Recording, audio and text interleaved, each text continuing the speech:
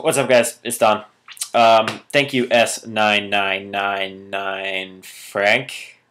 He submitted a comment saying I should retest doing 35 to 40 amps.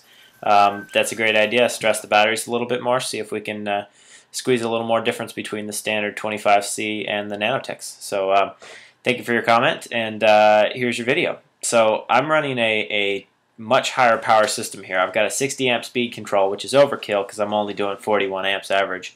But this is an arc motor. It's actually kind of a rare motor designed by a local guy around here in California. But it's a 28 millimeter can. It's a 47 tall, and it's a 2-turn, so it's a 2170 kV motor.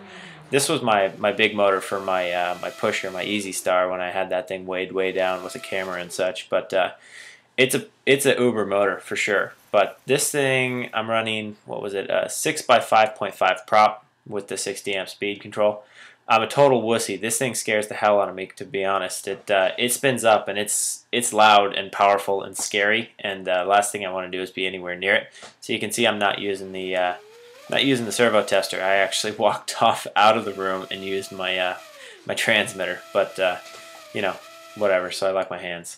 So here's the results. The standard 25 did 465.3 watts, wide open throttle. The nanotech 484. Nuts. Totally different. So I hope you guys enjoyed the video, and die paper die.